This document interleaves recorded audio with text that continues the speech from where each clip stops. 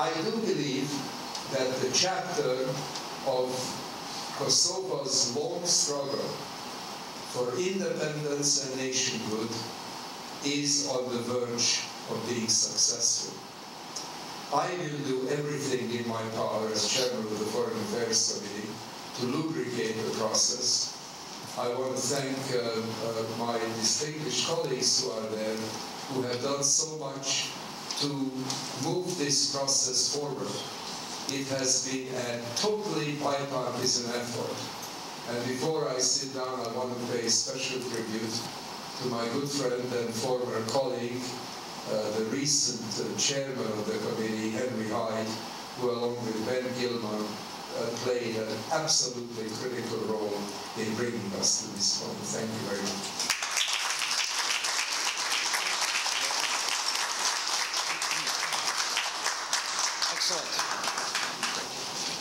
Thank you very much, Tom. Now, former Congressman DioGuardi, full disclosure, I happened to be married to him, although we had not met when he first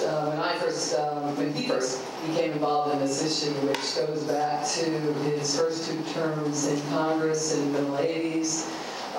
Those terms followed a 22-year career as a CPA and tax partner in Arthur Anderson.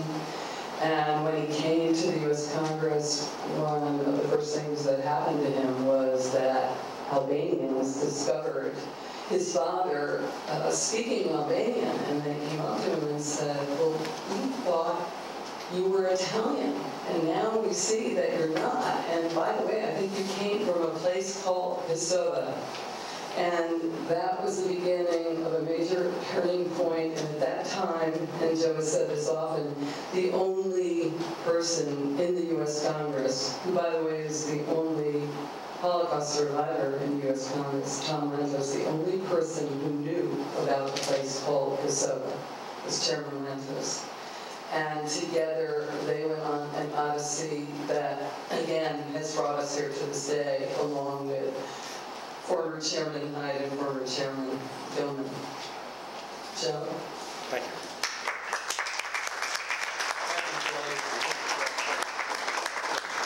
Thank you, Tom, Chairman Lantos, for all you have done from the first day that I met Tom. I was elected in 1984 in a district that was carved for the option.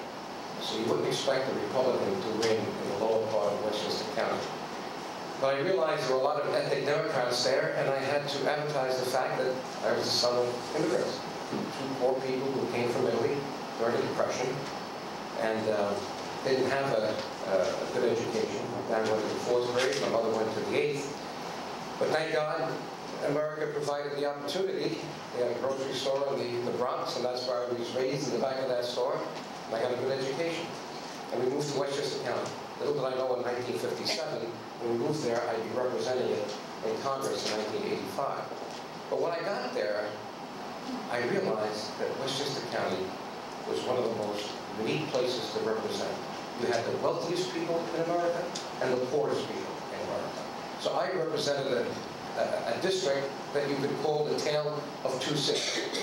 But I realized very fast, with the large African-American population in Mount Vernon, Yonkers, New Rochelle, and the very large Jewish population, Jewish-American, in Scarsdale, Mamaroneck, Harrison, Chappaqua, that I better learn fast about these human rights issues affecting these large groups. And here we had apartheid and Soviet Jewry. So I very quickly found Congressman Lantos, because he was the founder and co-chair of the Congressional Human Rights Caucus, and became very active with him on the executive committee on those issues.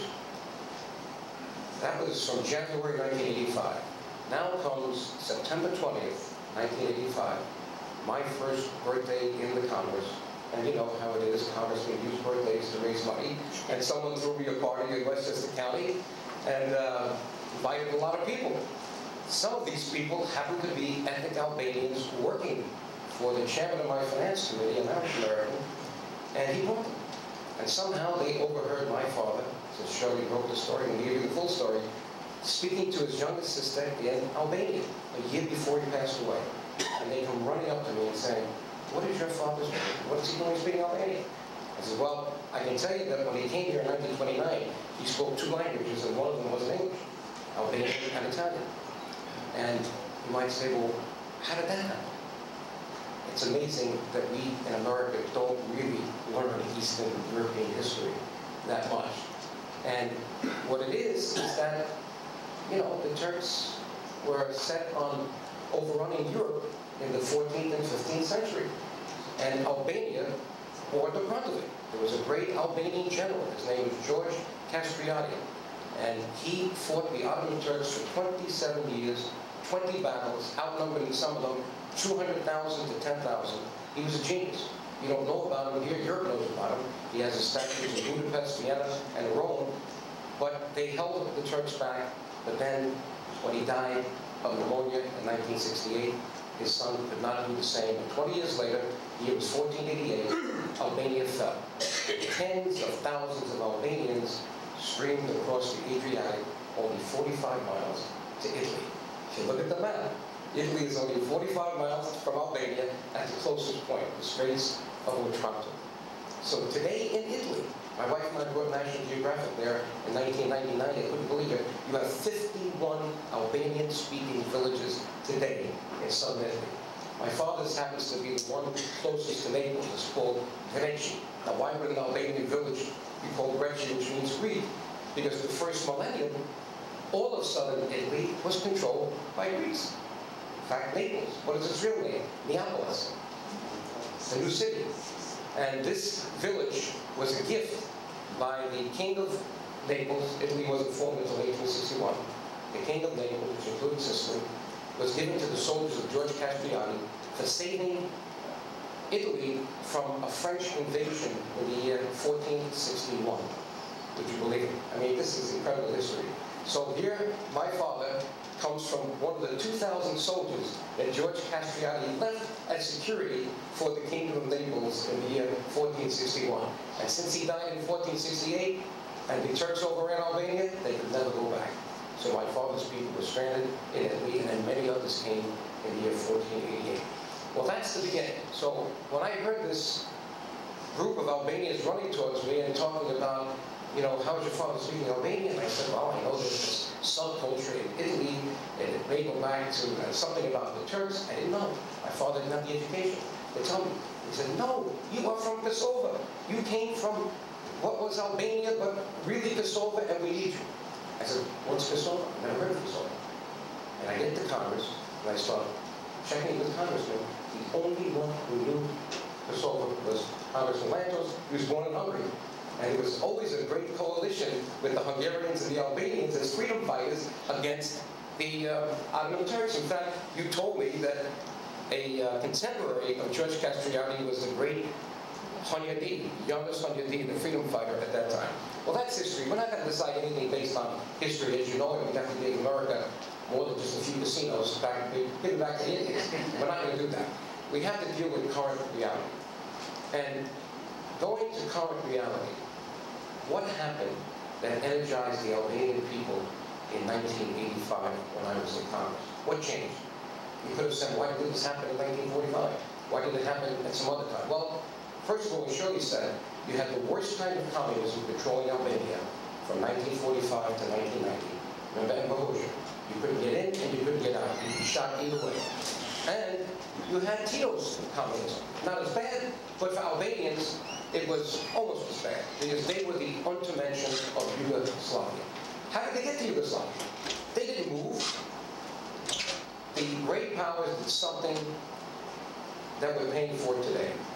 And it was after the Balkan Wars, after World War I, someone decided that the Albanians were not really a separate race from the Slavs, and made the argument, Albanians, don't forget, were buried in the Ottoman Empire. They didn't have the chance to get out and do their diplomacy as the Greeks and the Serbs did, because they had gotten out 50 and 100 years before.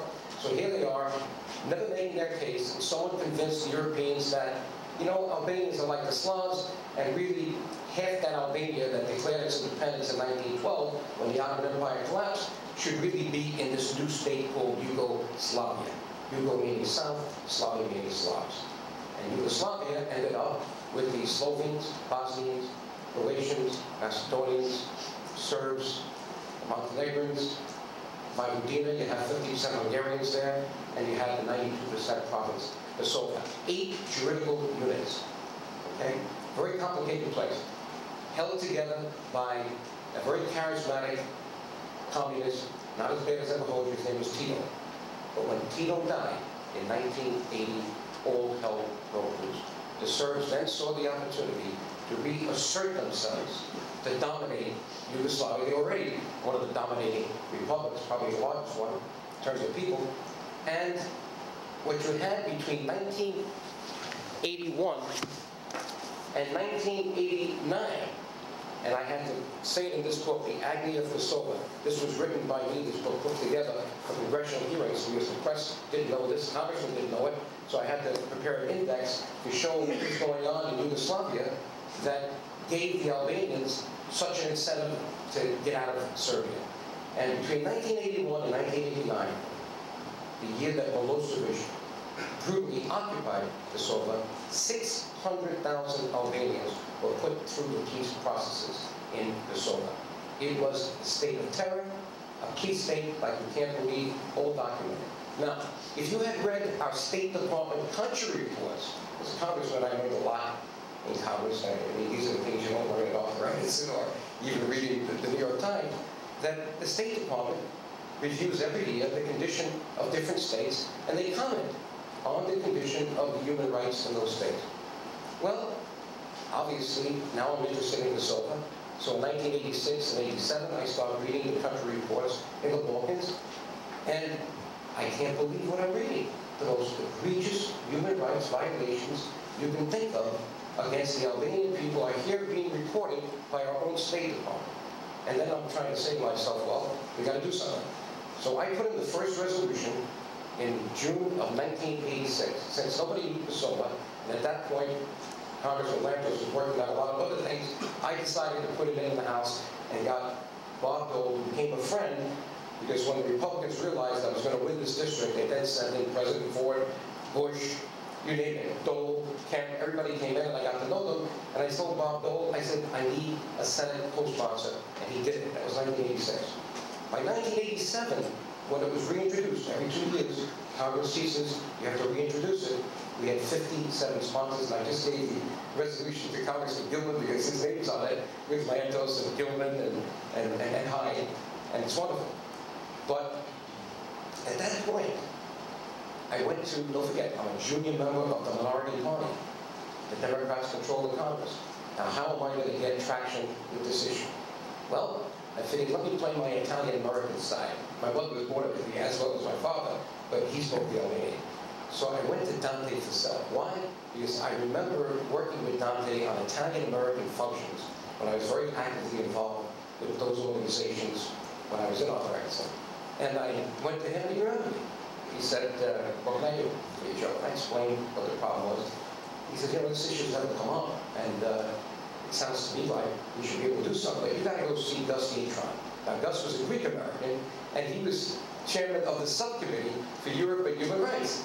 So I went to see Gus Yatron and got to know him, and I didn't realize that his daughter lived in New Rochelle, my district.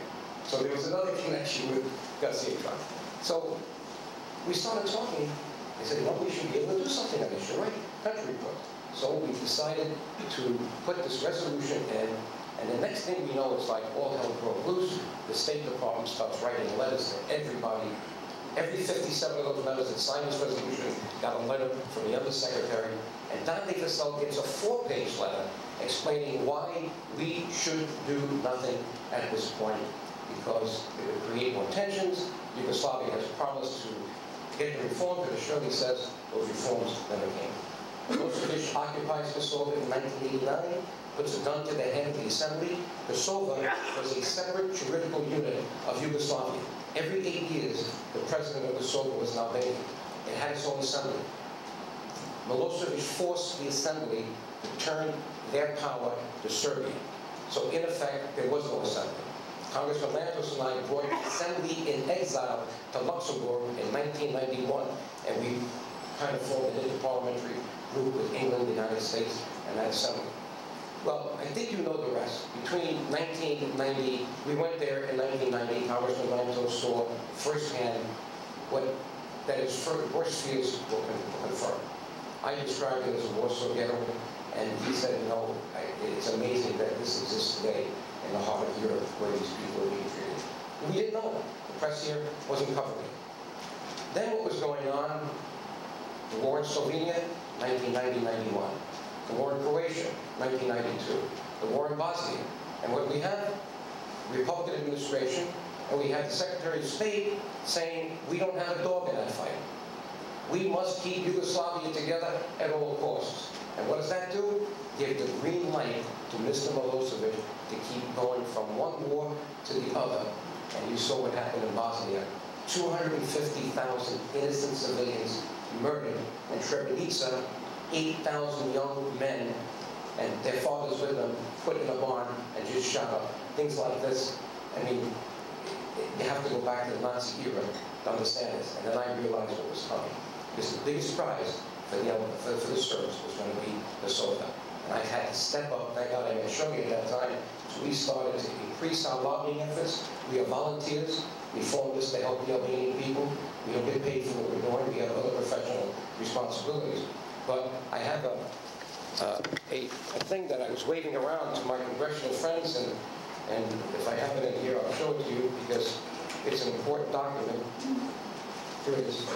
We had it translated from the Cyrillic. Don't forget, the Serbs don't use the Latin alphabet like the Albanians. They use the Cyrillic. And this was translated, and I found an Albanian sent to me. And he said, you have to have this translated because this plan was written in 1937 by the ultranationalist, then academician, and then became one of the ministers in the Belgrade government. But this is March 7, 1937. 2 years before Goering wrote the final solution for the Jewish people. They already had in writing how they were going to ethically cleanse the Albanian people from Kosova. And if you read this, you wouldn't believe what it said. But if we can't buy their clerics, if we can't trick them, if we can't push them out, then we have to burn their houses. We must get them out. Well, this is what Milosevic was reading when he walked into Kosova. And in 1998, Račak, what did they do? Walked into houses with guns, just killed innocent civilians. Very good. We had to find out later from Ambassador Walker that there was a mass grave there. They denied it. And then we had, obviously, the worst thing that you could ever visualize, 1 million people being put on railroad cars from Kosova and out. And we witnessed on CNN something that we couldn't believe could exist in this century. That's how bad it got. Well, bottom line is, Milosevic was indicted for genocide, not just war crimes or human rights violations. And right now, the Albanians, who have been under a protectorate from the UN since 1999, and thank God, finally, the Congress did act to push Mr. Clinton to do what Mr. Bush wouldn't do, and that would be to intervene. Not easy for the United States to intervene, but we realized that if we didn't do it at that time, there would be carnage like you can't believe based on what we saw in Bosnia. So Mr. Clinton did it. Thank God for the Jewish lobby joining with the Albanian lobby at that point. 34 Jewish American congressmen realized that the Albanian people were not what the Serbs were saying. These were tolerant people. In fact, these are the people that saved every Jew in World War II. A predominantly Muslim population risked their lives. And you'll read a little book that we left there, Risk in Albania. It's the only state in Europe that saved every Jew in Albania and those that were lucky to escape into Albania from Western Europe and Yugoslavia. So today, we hope we get the justice for the Albanian people. Why is this important for us? Number one, we need peace and stability in Europe. It is in our vital interest. It's one of our biggest trading partners. There will be no peace and stability in Europe without settling the Balkan crisis, and this is a major component of that. And there are many other reasons why this is important. But think about this. Think about the Balkans. And think about the Albanian areas of the Balkans. Kosova, 70% unemployment. Albania, 50% unemployment. 100,000 Albanians in southern Serbia, a place called the Kosovo Valley, 90% unemployment. Macedonia, well over 30–40% unemployment. Only remittances from the large Albanian families in Europe and America have kept those countries together at this point. The houses that were burned by the Serbs, 300,000, only 15,000 replaced by the UN. The rest were replaced mainly by European and American families, Albanian families sending money back. The other thing you should know is that the Albanians are now the youngest population in Europe. If you look at the 7 million Albanians, 3.5 in Albania, 2 million in Kosova, almost 1 million in Macedonia, and you have Montenegro and Kosova, you've got that 7 million, you're talking about 70% of them under 30, 50% under 25. Now, Europe doesn't want them. We don't want them. We're sending them back. We don't want them. As you know, a lot of them are illegal here. We can't wait to deport them. What are we going to send them back to? As Congressman Hines said, what are we trying to do? In the hearing in 2005, when he faced off with Ambassador Burns, he said, are we trying to create another Gaza Strip here? This time in Europe, where these kids will have precious little to do but throw stones? We need to make this a state so they can borrow from the World Bank, the IMF, the European Bank for Reconstruction, because without the infrastructure, the electricity goes on and off, 6 hours on, 6 hours off every day in Kosova. How do you do things? Got to get new electric plants. Got to get new roads in order to provide the environment for real investment so you can put these people to work. And that's why this independence is more than an academic issue. It's very important. Not only to Albanians and the Balkans, but to Europe and then to us. But with that, thank you. We got to deal with the issue. Issue today is that 92% of Kosovo is Albanian. And as Congressman Lantos said, there is no chance that 92% who were almost exterminated by the Serbian people would now agree to be part of Serbia. And that's what the United Nations is dealing with. I'll be very happy to deal with your very excellent question, because you are raising some very serious and substantive issues. The question of Russian foreign policy is dramatically broader than the issue of Kosovo. Somewhere along the line, the Kremlin will have to decide whether it wishes an increasing intensity of confrontation with Western Europe and the United States, or whether it wants to have a cooperative relationship. If it is the latter, the problem will solve itself in very short order, because there is overwhelming consensus behind the plan of the Finnish former President Ahtisaari to provide the people of Kosovo, who are over 90% Albanian, with a clear path to full independence, with full protection of the Serbian minority. One of the issues that I'm sure you'll be pleased to note is that during our hearing last week on this issue, every single member of Congress who spoke about the desirability of granting independence to the Albanians simultaneously emphasized the absolute non-negotiability of full protection to the Serbian minority. As a matter of fact, it is my view that the prime beneficiary of the Ahtisaari plan are not the Albanians, but they are the Serbians, who today are attempting to bring under their control a population which is overwhelmingly, deeply opposed to them, detest them for their recent horrific acts, and since Serbia, as all the other European nations, can find its full fruition only by joining the European Union, will never be able to join the European Union as long as it insists on dominating Kosovo with a 92% Albanian population. So the only way to open the door for Serbian membership in the European Union is for Kosovo to gain its independence. I have full confidence that over a period of time, and it may take a number of months, the Serbians behind the scenes will persuade the Russians, their supporters, that it is in Serbia's interest to let the Ahtisaari plan proceed. As a matter of fact, there is little doubt in my mind, having been to Belgrade repeatedly in recent times, that privately the Serbian leadership is fully cognizant of the fact that Kosovo independence is on its way, and since Serbia desperately wants to be part of Europe, as it should be, and part of the European Union, as it should be, they are secretly hoping that the resolution of this issue will be found. Exactly.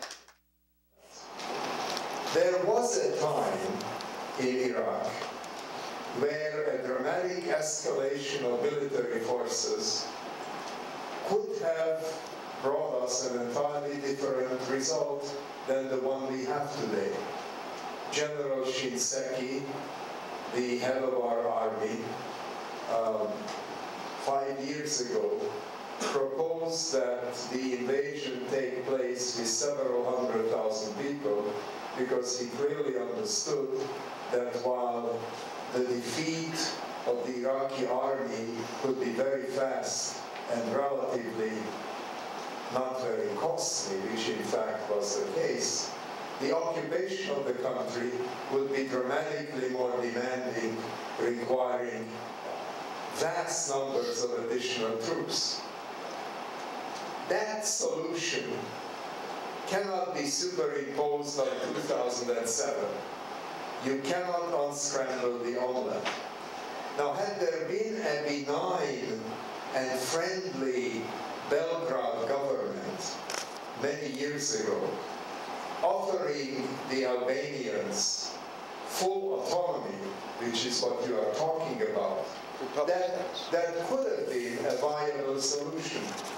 Because in Europe, fortunately, we have, at the end of the rainbow, the possibility of joining the European Union. And it would have made very little difference to the people in Pristina whether they joined the European Union having a central government in Belgrade or a government in Pristina. But given the ethnic cleansing, given the brutality, given the bloodbath, given the rapes, given this unbelievable cruelty with which the Kosovars were treated, to talk about autonomy in 2007 is wholly unrealistic. So while I recognize your good intentions, I am merely suggesting that history moves on, and some solutions which at some points could have been viewed as potentially feasible, with the passage of time and with the intervening of events, very ugly events, is no longer realistic. As far as Congress's posture towards the Kosovo situation is concerned, while I can only speak for myself, it is my judgment that the overwhelming majority of my colleagues, both in the Senate and in the House, will fully support the Ahtisaari plan. The Ahtisaari plan, which is such a rational, reasonable, modest, compromise-rich formula, that I would be amazed if overwhelmingly Congress would not stand behind it.